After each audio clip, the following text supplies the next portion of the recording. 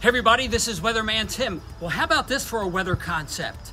A little cooler than average. We haven't seen that in a while. And as I look into the early part of this week, average temperatures for the highs will be below average for those dates in those couple of days of the week. We haven't seen that in a while. Hey, it's been dry too. Have you noticed that? We've only had about 1/3 of an inch of rain, maybe upwards to a half after a few showers over the weekend. So we're well below average for October as we move into the latter portions of the month.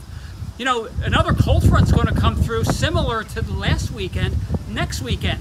Kind of almost like cold front bookends for the week.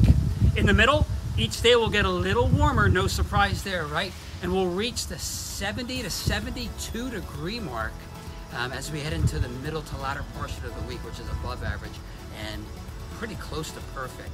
So the week is dry again, starting cool, low temperatures in the 40s earlier in the week. I'm not worried about frost because there should be some breezes continuing over the nighttime period.